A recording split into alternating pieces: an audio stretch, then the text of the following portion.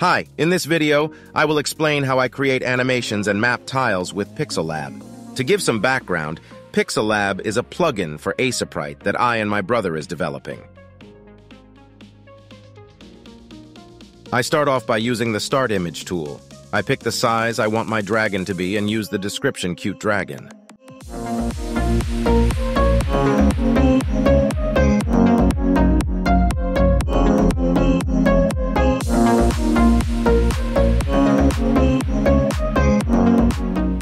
I am pretty happy with the result, but my dragon has no wings, so I add the shape of wings and use it as an init image.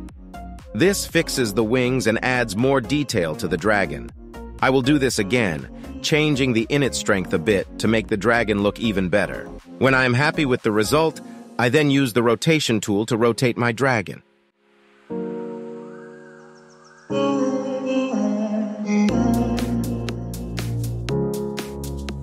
I edit the rotation a bit before starting to create the animation.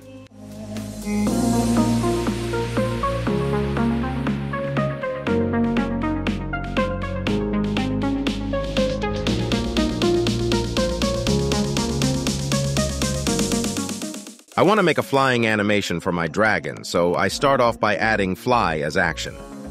When creating an animation, I recommend at first just trying to generate and see what happens.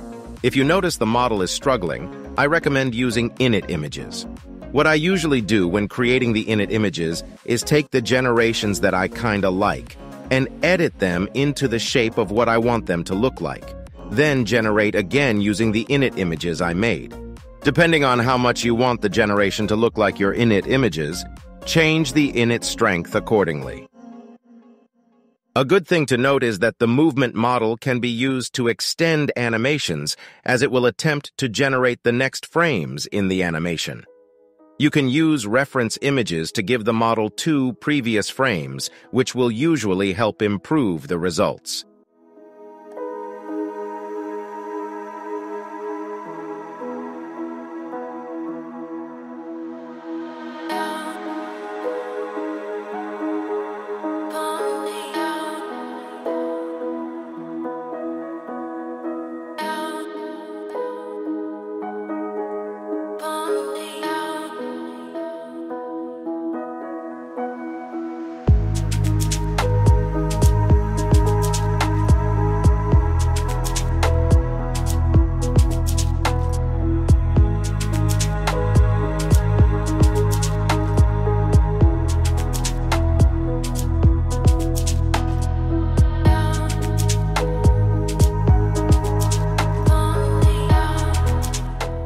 When I am almost done with the animation, I will use Reshape to do some finishing touches.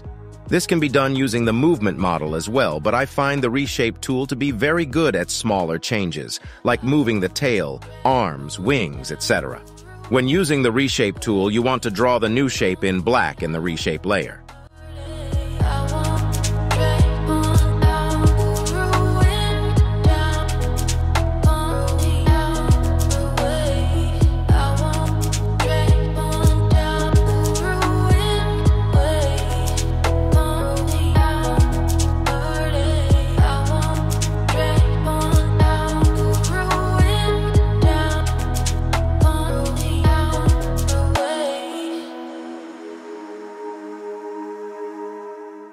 When creating attack animations, I recommend moving your character a bit to the side so the model has more room to generate the effects.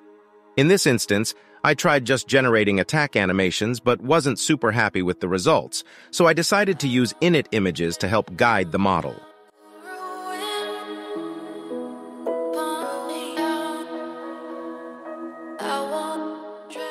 Now I will be creating a map for my dragon.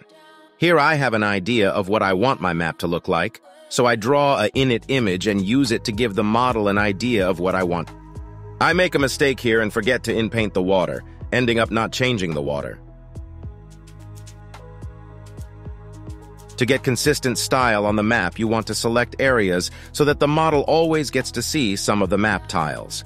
It is important to note that the inpainting decides what the model sees and where it can paint.